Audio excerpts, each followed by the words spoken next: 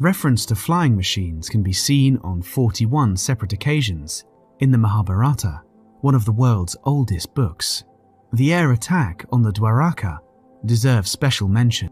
For example, there are references to King Salva's attack against Dwaraka, the city where god Krishna lived.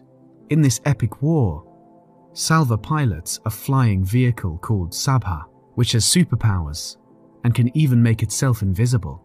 Krishna returns the attack with lightning that locates and destroys his enemies through sound. Another verse speaks of an aerial chariot with the sides of iron and clad with wings. How is it possible that bona fide ideas concerning aviation were present in an era regarded as the early days of civilization?